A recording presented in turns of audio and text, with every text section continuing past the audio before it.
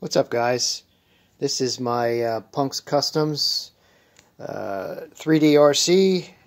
This is their Stagedive chassis kit, and I already did a build type review for this, and I figured out I'd do probably about a 10-pack review on this guy. If you see my other videos there, you'll see some running footage.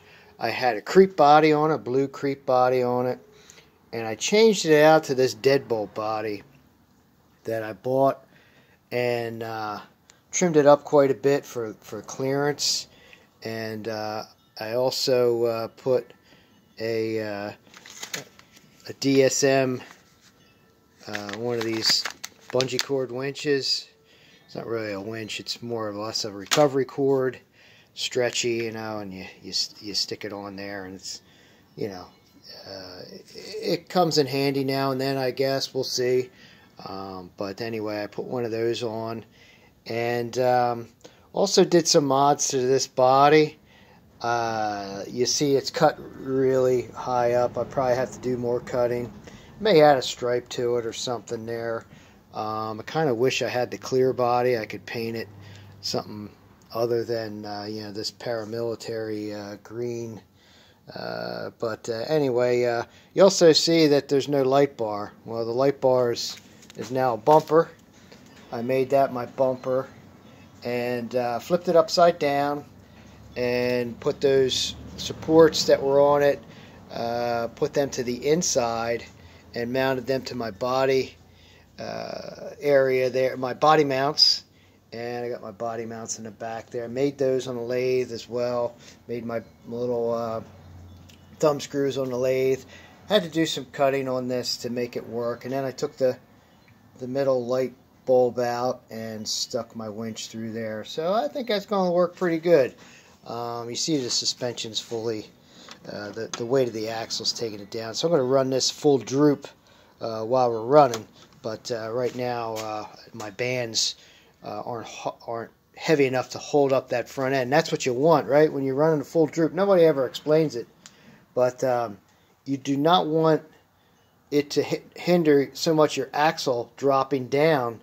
You want to hinder the body pulling up, right? When you're going up a hill, you don't want the body to flip you upside down. So you don't want your positive spring rate to push that body away from the axle. So that's how droop works. Nobody ever says this, but that's how it works. So if you disagree with me, you would be wrong. Okay, so that's why you droop your suspension when you're going up and down hills. Your rear end's not pushing your body forward, and your front end's not pushing you away, or your body's not pushing you away from your hill. Okay, and when you're side hilling, your body's not rolling down the hill and taking your axles with it. So that's what droop is. Everybody talks about it, but nobody ever really says what it does. That's what it does. It holds your body and your chassis to the axles. Okay, so you want your axle weight to still drop down, right? So when you're setting your droop up on either your internal springs, or you're setting some rubber bands up, however you want to do it, that's what you want, right? So I'm going to pause the video here. I'm going to get this body off. It takes like 10 minutes now to get this body off, all right? So just hold on. All right, so there's the body off. That's what I had to do to get the body to work. I had to cut the front end off, and I got to do some Dremel work to that yet, smooth out that edge all the way around. And also the other thing, I got to paint the inside of that black. I just can't stand having a white body when you're side hilling and you know, and you see that white underneath. That's just awful. But yeah, here's the mount for my light bar that I made into a bumper. It mounts on your body post there.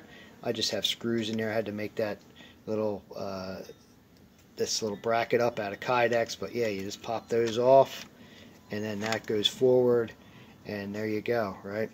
So that's the rear. I'll probably cut some of this out and hollow this out to make that a little bit lighter, but that's the rear that I made, and Then I'm running the Quick Run Fusion SE, and that is the 1200 kV with an 18 tooth pinion stock Capra transmission, and no overdrive front or rear underdrive yet. Pretty much just running it that the way the Capra comes, and running a negative G support in the middle there, negative G bumpers front and rear. I believe that's the rear bumper. I'm just running it both front and rear. Also have the negative G link riser in the back, and so the this Quick Run Fusion, just a quick note to that: if you program this and you need your Hobby Wing programmer from your 1080 ESCs. Every time you bought a 1080, you got one of these with it, and so you probably got like 10 of them around. So don't throw them away. So you program your, I think you can program the Pro with it as well, but I'm not positive. But you do have to get your manual out for your Fusion SE, because these numbers aren't going to match what's on here. So anyway, you asked me how I found that out, right? So anyways, yeah, you'll see some things that don't correspond. So yeah, I got that set up, and you see my battery mounted underneath there, and that is mounted on my axle, or not on my axle, but on top of my servo, which is servo mounted axle. So all my battery weight is on my axle. Again, you might have seen my weighted wheels. And let me flip this upside down. I'll show you a couple more things before I go. Okay, look how low that transmission is. I made it lower than it was before. That's probably the lowest Capra transmission you'll ever see. Yeah, it's way down there. I got it. I cut some of the lug off, and just kept trimming it down to where the can is just about touching, right? Touching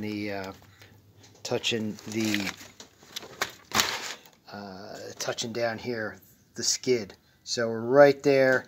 I can still sneak my wires underneath, so I got room for that. But yeah, that's what I did there to get that lower. I just thought it was sticking way up there too high. Okay, so on underneath here, I made some links. I made a set of links. I made aluminum in the back and brass in the front. And I tapered my links so they're heavier in the front. I got one here, if you could see that. That's one I broke off. I think I was trying to bend it and I broke it off. But anyways, I don't think anybody tapers their links. But yeah, I turned them down in the lathe and left the front heavy. I even thought about making them two-piece, aluminum in the rear and brass in the front. Thought that would be pretty cool too. But you know, you just can't do it all sometimes. You got other things I got to do in life, you know. So anyways, that's what I did. I made my brass links and then aluminum in the back, bent them a little bit to give them some, like a high clearance link. The Capra links that come with it, they're fine. They're nice and beefy. They got a hole in the middle. The one's right-handed, one's left-handed thread, so you can change your length. So just on a side note, you know, if you want to make your own links, you can use your stock links and bend them. All right, so you can bend them in a vise and put like maybe put a wrench over that and just bend it towards you. You know, you want about 10 degrees, 10 to 15 degrees. And then you're thinking, oh yeah, that's going to change the length of the link. Well, you would be right, but it doesn't change it that much, right? So you just wind your rod ends out, maybe a turn each, because if you figure that angle out, say 12 degrees over this 1 inch or 1.5 inches, you're going to see that it changes the length maybe 40 thousandths or less than a 1/16 of an inch. So you can just wind out your rod ends out a little bit to make that up. So you don't have to buy a whole nother set of links, right? So if you have a TRX4 and you want to make the clearance a little better, bend your links up and yourself and wind those out a little bit. Save yourself like 50, 60 bucks, right? Whatever a set of links costs. So you know, that's something you can do. If you don't like it, you can bend them back. But you know, you gotta be careful. You know, this sometimes you know, you can break stuff, but you know, you just you bend them a little bit at a time, and you get them to the right angle. Like I said, about 12 degrees. I think I bent these up 15, maybe in the front, and about 10 in the rear, and that seems like it's going to work out well. I've been running this Punks Customs a good bit. You see a couple of videos there, and it's really decent setup, right? So if you have a Copra and you've had it for a couple years and you're like, yeah, this is really nice, but you know, I want to change it into something different, you buy one of these chassis rail setups, and it comes, like I think I went over what it comes with. All you really need from your Capra is your axles and your transmission, whatever drive train you're using there, whatever electrics you're using, and they supply the rest. Okay, and then I'll just give a, I don't know if you can see that there. So you go to his website, and you'll see a bunch of other stuff there too. Pretty good stuff, right? So I can't think of much else to say about this setup.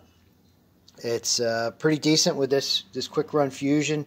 The 18 tooth, it's about right, I would say. If you're wondering what you should get, you know, the 1800 kV might be better for this. You could then run a lighter pinion, like maybe a 12 tooth, or even 14 or 12. Probably 12 would be better. You could run a smaller pinion, but the 1200 kV seemed to be more available. I was able to find one. They're 70 bucks, and I tell you, that is the new best cheap combo you can get. It replaces the 1080 in my opinion. The only thing, like if you're running a 1080 with a smaller can, you know, like a 540 motor, because you don't have room back here, that might be, you know, the only reason to have on a budget the 1080. But these run smooth. They're waterproof. They modulate nice. Good power. So it's the 1080 does have more power. Like if you're running a TRX6 and it weighs like 14 pounds or whatever, yeah, you may need the 1080. But this rig's about 5.5 pounds with a battery, even with these heavy wheels in the front there, and it just pops this thing around no problem. So yeah, the 1080, still a great deal, but this $70 Fusion, you know, it just and it's so nice. It comes. I don't know about you guys, but I'm kind of going a little long here. But I had a Castle system in this, and they're really great. But man, what a pain to set up. You got all that soldering to do because they don't come with a BEC anymore, and then you get it plugged in and it doesn't work. So then you got to figure out, what am I doing wrong that it doesn't work? So then you got to get your app out on your phone and go through all that nonsense. Figure out, well, oh, now I got it working, but it's running in reverse. How come my steering goes that way? Oh, they got to do all that, you know, and how come this is not working? And then you go through all that stuff with the app and mess around with it, and then finally you get it to work pretty good. With a hobby wing, I plug it in, and I think I might have had to reverse the direction of the motor, and I'm ready to go, right? No soldering. It's all waterproof. Oh, and another thing. Yeah, Castle gives you these, like, wire that's like this long, right? So then you got to solder extensions onto everything to get it to where it needs to go. They got to come up. They got to up their game. I'm sorry. I run them like I run them on all this stuff, Castle Systems, and I'm just fed up with them. Never again. I even, you know, in my bashers, I'm just running these hobby wing is just, I don't know. It's just easier to deal with. They don't. I've yet to really have too many problems with them.